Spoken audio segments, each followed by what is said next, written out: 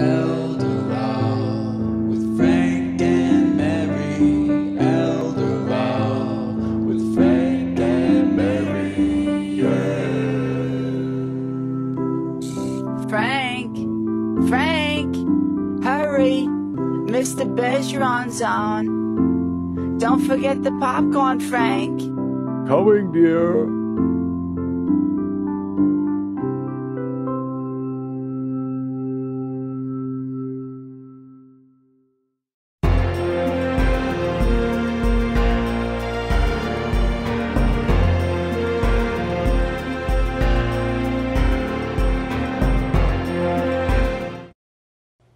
Hi, and welcome back to another episode of Bergeron Briefs. My name is Art Bergeron. I'm an attorney at Myrick O'Connell. As many of you know, I do these shows as interviews to really complement the presentations that I do at the Ashland Senior Center. And the purpose of this is really to talk about more in depth about issues that really don't work in a seminar context, where you really want to try to understand more fully a particular issue or what a particular person does. And one of the presentations that we have done in the past is we've done presentations on family feuds. We've talked about those issues that are typically the places where controversy usually happens around an estate, around a guardianship, these types of issues. And I wanted to talk to somebody very special regarding those issues because she's local, among other things, my friend Trish Davidson, who works with me at Myrick O'Connell. And one of the things that she specializes in and has for many years has been family feuds. Because I've always talked to people and said, you know, when I was practicing by myself as a sole practitioner with one partner, the family feuds were always the things that I dreaded because I wasn't doing it all the time, which really made me a bad representative in a family feud situation because I just wanted to get the case settled because the last thing I wanted to do was to go to court.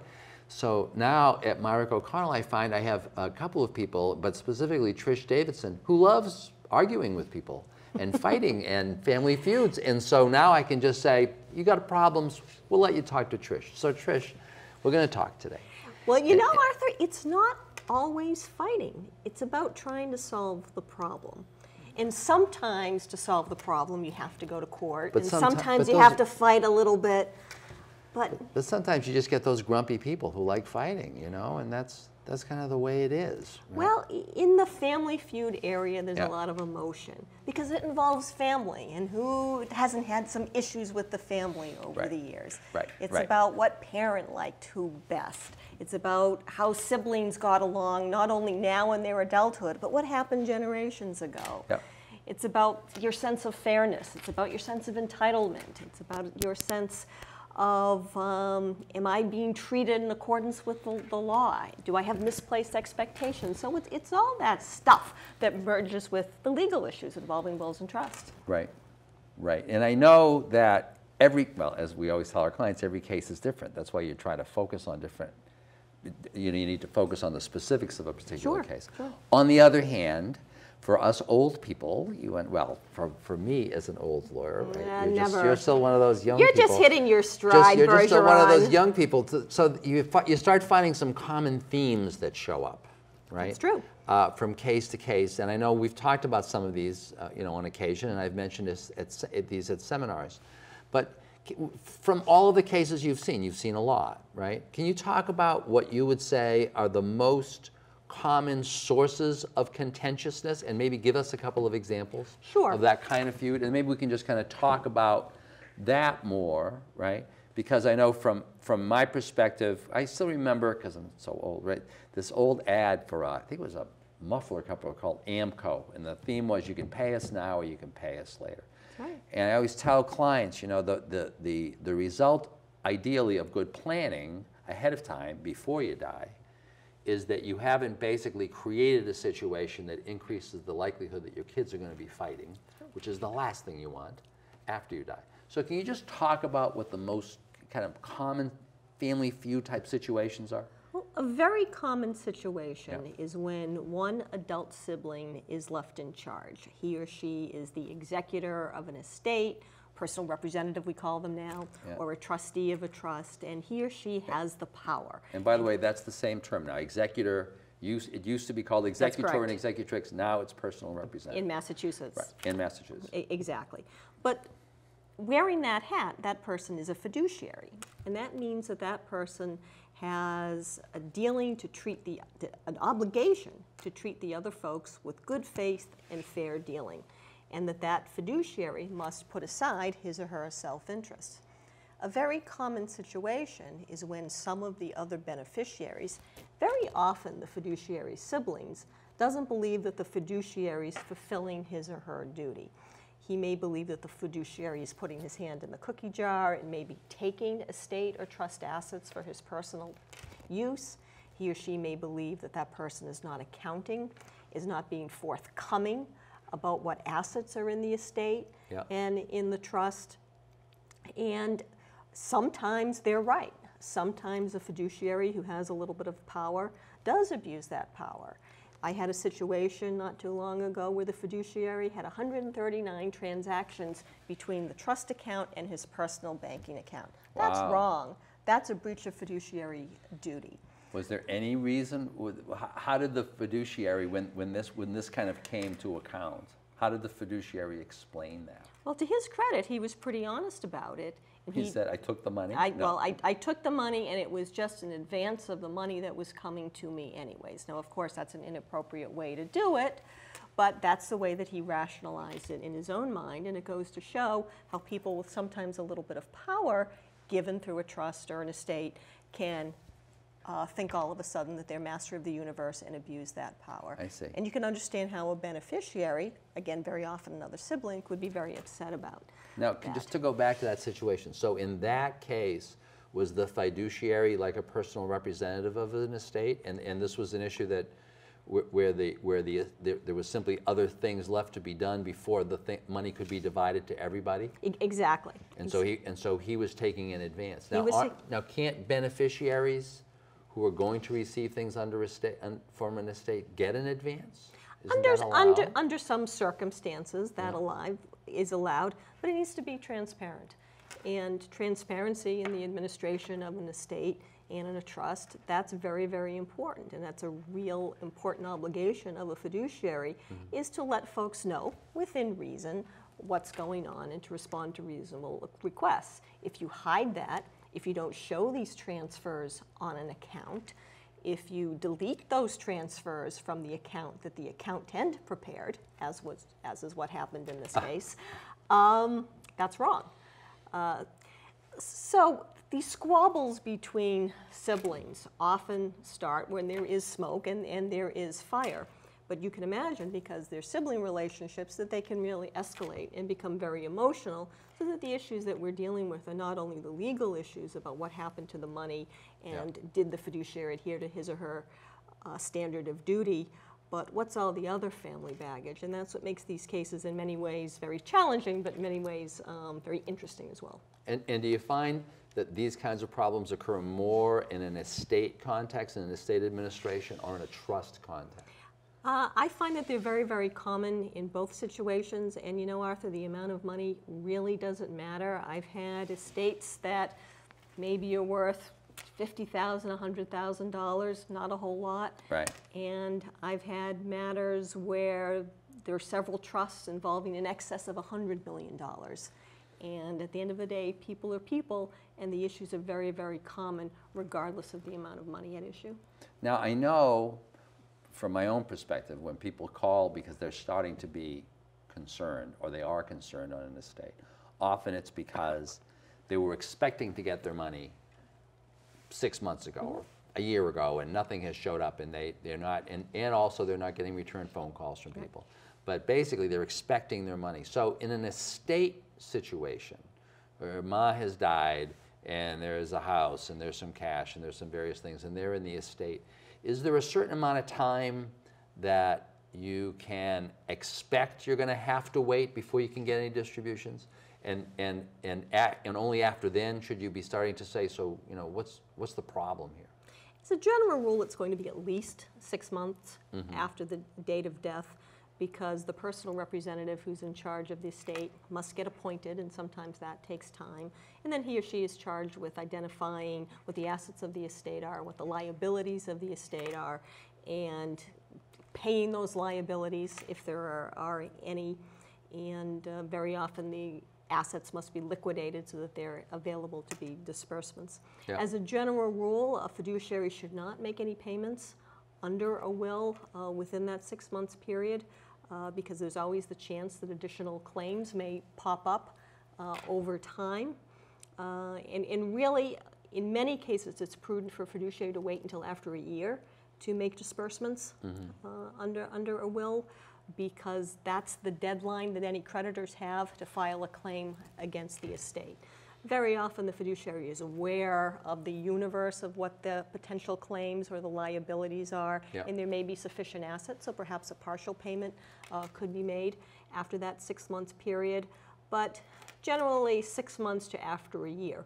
On the other hand, it's not uncommon for some estates to take longer than a year for a host of reasons. So it takes some time. Any typical reasons why you might be waiting for significantly longer than a year before you can get your distribution? Well, we're talking about family feuds. Certainly, if there's a feud involved, if someone objected to the will, if someone objected to the appointment of the person who seeks to be the personal representative, that can really delay things for a very, very long time. You know, a common misunderstanding that folks have is, well, I don't like what's in this will, so I'm going to object to it. But you know, Martha, there are really only a few reasons that provide a good faith basis for objecting to a will. And you want to go over those just very briefly? Yeah. If somebody doesn't have capacity, if the legal capacity, if somebody cognitively really doesn't understand what his or her assets are, who his or her family members are, or heirs of law, then that person may not have legal capacity to execute a will. And so let's talk about that one for a second. So, as you know, I do elder law. So I am dealing with folks, and the major reason why people talk to me is because they are concerned that they might get Alzheimer's and therefore have dementia issues. Sure. Or they're talking to me, or one of their spouse or their kids are, because they actually do have dementia issues and they're trying to figure things out. So suppose mom had dementia, right? She was forgetful, and then executed a will. Because I've had this situation happen, and then ma dies. And then, you know, child number 3, who got less than child numbers 1 and 2, says, well, ma had dementia. We all know ma had dementia. You know, that new will that she drafted, that's no good. Can you have dementia and still draft and still sign a valid will? Typical lawyer answer. You know what I'm going to say? What? It depends. It depends on what? In answer to your question, it's very, very possible. The law that we all have to follow, that's evolved through common law in Massachusetts, says that even somebody who has transient legal capacity may be able to validly execute a will. Now, as a layman, transient legal capacity sounds like you have it while you're on a train. Or it sounds like one of those cases of, well, you know, ma, the classic line I hear from my clients, well, you know, sometimes ma's great, sometimes she's not so great. Good days and bad days. Good days and bad days. Sometimes morning is great. Typically nighttime is crummy. So just kind of can you talk about transient legal capacity? If the person making the will has the capacity at the time she is making the will, that would be recognized by law. Now, how do we determine that? Thank you. Well, I don't mean to interrupt, but I'm a lawyer. So go ahead. I do too. How do you determine that? If at the time that he or she is making the will, he or she understands what his or her assets are, that I understand that I have a house and I've got some stocks and I've got some CDs and some bank accounts, and I want the bank accounts to go to Uncle Arthur, and I want the house to go to my son Jim, and I want my jewelry to go to my granddaughter. If I understand that at the time I'm making my will, I can legally execute a will. Now, I may not remember what I had for lunch, or later that afternoon I may ask the same question several times, but if I understand what my assets are and who my heirs at law are at that time, I can execute a will. It does create a challenging situation for the attorney, because the attorney has to be satisfied that this person really does understand what he or she is doing and understand the consequences of the will and what's going to happen to his or her assets after she passes away. And that person also has to satisfy the two witnesses that are required under Massachusetts law, that he or she has capacity as well. So you may be able to have capacity to sign a will, say. I'm going to give you another example. I had another client who said, well, you know, my mother couldn't possibly have signed that will. She had executed a power of attorney, and or a healthcare proxy, and that healthcare proxy was in effect. And I went back to her and just said to her, I said, you know, there may be a difference between whether your mother had the capacity to understand a medical diagnosis and make a decision among possible medical alternatives, operations, drugs, other things. That's a pretty complicated question. Versus your capacity to understand that you own a house, you have some stocks, you want it to go to this child, or you want it to go to that child. They're really, really very different. They can be different standards. And another thing that's interesting is that the capacity to execute a different type of contract, such as a deed to convey real estate, that's a level of capacity that's actually higher than what we call testamentary capacity, the capacity to execute a will. I didn't know that. So, see, we learned something here on Ashland. Every day we learn something new. Yeah. Cable. So, somebody could have testamentary capacity, suffer from dementia, have good days and bad days, and maybe he or she can execute a will giving the house to you upon her death, but perhaps she would not have the legal capacity necessary to go and convey a deed to you while she is still alive. Slightly different standards, and the courts recognize that it's important that people in their wills be able to express their wishes, and to the extent possible, the court's going to try to honor those wishes, even if somebody's impaired. And that's a fascinating distinction. Now I want to go to another one of those standards. So I know whenever folks are signing the will, I'm always saying now, then I'm asking the witnesses, did you see this person sign this will? Yes. Did you hear them say, or did they appear to you, did you hear them say, or do they appear to be signing it freely? Yes. Do they appear to be of sound mind, right? And over 18 years old. Can't sign a will if you're less than 18 years old. People, by the way, should always remember that witnesses can be under 18. It's just the person who's signing the will can't be under 18. But on this question of whether they're signing freely, once again, I'll have folks say, well, you know, I mean, Grandma was, you know, she may have still had most of her marbles, but, you know, Sarah, her daughter, right, was there all the time, right? Undue influence. And can we talk about that a little bit? Yeah. One of the other reasons to challenge a will, in addition to claiming that Aunt Sarah didn't have legal capacity, is to say, well, maybe she had legal capacity, but she was subjected to undue influence. And undue influence is something that we struggle with a lot, because people claim it a lot. And undue influence is something more than just she was maybe pressured, maybe she was requested, maybe she gave in to somebody who was pestering her. Undue influence is really forcing somebody through some means to make a decision that he or she otherwise wouldn't have done. Arthur, I'm never going to visit you again unless you leave me your car in your will. Arthur, I'm never going to let you see your grandchildren unless you leave me the car. And that could actually be undue influence. It's not, I'm going to beat you up if you don't sign this. So this isn't like an offer you can't refuse type undue influence. It could actually be as to between an old person and a young person. It could. This kind of pressure based on kind of personal stuff. Yeah, and the type of pressure that's certainly certainly it could be physical. Yeah.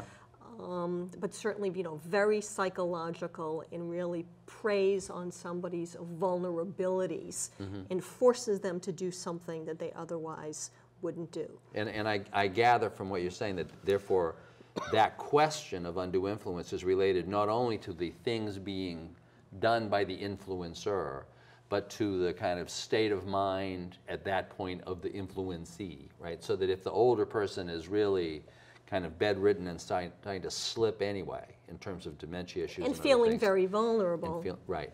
Then that really would decrease the level of pressure that might be considered to be undue influence. I would think so in that type of a case. I see. Now the problem with undue influences cases, how do you prove it?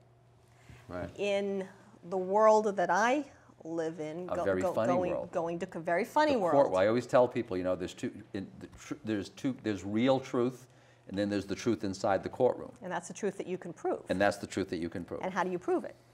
Well, evidence. What's evidence? Facts. What type of facts? Well, testimony or documents. And in undue influence cases, lots of people speculate, oh, I am sure that Patty unduly influenced Arthur. I'm sure your wife Patty probably does unduly influence you sometimes, but that's a different topic. That's a different topic. I'm sure. Well, okay, how do you prove it? Were you there? Do you have any witnesses? If they were the only two in the room, how do you know what happened? Was there a caretaker around who perhaps heard something, who perhaps observed something? What did the decedent, the person who's now passed away, what did he tell you about what this influencer said or how he pressured? What's the evidence and what's the quality of the evidence so that we can present it in court? Because we have rules of evidence that we must live by, and not every little bit of information is necessarily admissible. Now, when you start talking about that, I keep saying to one of my legal, remember now I never go to court, but there's a little voice that comes back from law school that says, hearsay, hearsay. Mm-hmm. So if I've got a dead person that I'm dealing with, right, because of course most of the evidence regarding whether the person was really being unduly influenced, I would think would come from the words of the dead person, who was therefore dead. Mm-hmm. And I thought that the rule was that you can't bring in testimony of somebody who is dead, that you're just recounting what they said because that's hearsay. As a general rule, that is, although you'd be surprised, in my experience, most lawyers ignore that rule in these types of cases because both sides tend to want to offer the evidence of the dead person. So there's a quid pro quo that goes on. I see. All right, I see. I'll let you introduce statements that you attributed to Arthur, R.I.P., as long as I can introduce statements that I attribute to Arthur, R.I.P. So that's usually what happens. And judges will allow that? Yeah, pretty much. Pretty much, because everybody wants to hear what the dead person said. What the dead person said. And speaking of judges, in these kinds of cases, is this a Perry Mason case? Is this a case where the jury is deciding whether grandma was crazy or not, or was unduly influenced? Or are these judge cases? These are judge cases. These are cases in what we call equity. There's generally two types of cases in law, in which people seek money damages, in equity, in which you ask a judge typically to do something, to order somebody to do something or to not do something, and asking the court for an order that a will is invalid because somebody was subject to undue influence. That's an equitable action. I see. So all of the discussion that we've been having, or the presentation that's going to be getting made, is going to be getting made to a judge and not necessarily to a jury. That's correct. And presumably, I mean, that's kind of good and bad news, but one of the nice things about a judge that I always find from the occasions that I would go is they seem like they've heard it all before. And that's good and bad in a way. It's good in the sense that they're familiar with the legal issues and they have an appreciation of the dynamics and some of the underlying family dynamics that may be in play and that may be complicating the legal issues and the potential to resolve the matter. It's kind of bad in the way in that nothing shocks them. And folks always say to me, the judge is going to be so outraged. Well, wait till the judge hears this. And the judge is not going to be outraged because he or she has heard it all, has heard all the horrible things that people have done to each other. And very rarely is a judge going to turn to a bad person, a bad actor, and say, you did wrong, how dare you? People want that vindication. It doesn't work that way. People would love that vindication. Yeah. Well, listen, thank you very, very much for all of this. I think having people have a sense of how those cases work is really important. I just want to ask one other piece. Sure. We were talking about people getting concerned because the money hasn't showed up yet. So if the money hasn't showed up yet, and it has been a year or a year and a half, or you're just getting worried about kind of what's going on, what can people do? Well, the first thing to do is ask. Can't ask the Better Business Bureau, you know. I mean, well, that's not going to help this. First thing to do is ask. A good fiduciary will keep beneficiaries informed of the progress of the administration of the estate. He or she doesn't have to let the beneficiaries know about everything that happens, but reasonable communication is a good thing. And as you and I know, we always recommend to our fiduciaries to do that, right, because communication helps dispel all the speculation that bad things are happening. Sometimes things just take time. But if a beneficiary hasn't heard anything, follow up, ask the questions. Very often there'll be an attorney that will be representing the fiduciary or involved in the administration of the estate. Call that person. If there still isn't follow-up communication and suddenly things start to smell bad, you can ratchet up and take the next step. You and I often will get involved in that stage and we'll make the phone call, and sometimes, unfortunately, a lawyer will have better luck in connecting with the fiduciary or the lawyer representing the fiduciary and getting some answers on the status of the estate. Or perhaps looked at a different way. Fortunately, when that call gets made by an attorney, people who are otherwise just brushing it off will actually pay attention and answer in a way that resolves the case. Very often. So that, I guess the reason why I wanted to mention that is that I know people so often have these problems, but they're desperately afraid to talk to a lawyer, or they don't want to pursue it because they're thinking to themselves, oh my God, I don't want to have to go to court, right? And I think the real message for so many of these clients is, because I've seen you've solved many cases on my behalf or my client's behalf, and without going to court. But the fact that you were there is the reason why the case got solved. And as a result, the cost of getting the matter cleaned up, right, and getting the matter resolved wasn't a $50,000 trial type cost, but more of a much more moderate cost, just in terms of getting the issues resolved, kind of. Well, and coming full circle from where we started in the conversation. You know, yes, we do go to court, and we can go to court. In some cases, merit the fight for a whole bunch of reasons. Most of the time, we're just looking to solve the problems. That's right. And sometimes you do that by making some friendly phone calls and dispelling some speculation or trying to improve communications. And that's when we best serve our clients, when we solve the problem. Thank you very much. It's a pleasure. Thank you very much for watching this episode of Bergeron Briefs. We'll be back hopefully soon, probably within the next few months, with another episode. Thank you.